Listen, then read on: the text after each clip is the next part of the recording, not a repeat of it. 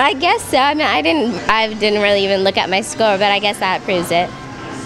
Beam was pretty good. I was nervous because I was last, so before I went up, I was like, Kyla, should I just stay calm? What should I do? I was freaking out because Kyla's always last, and so she helped me a lot. And then I thought beam was shaky, but I guess that's just because I can feel it more than people see. And then floor was pretty good. I went out there and had fun. Vault was pretty good. Vault's vault, I guess.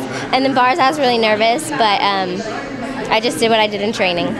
I guess the pressure comes from myself. Like, I know what I'm capable of, and Marta knows what I'm capable of. So I guess I just put the pressure on myself rather than anybody else putting it on me.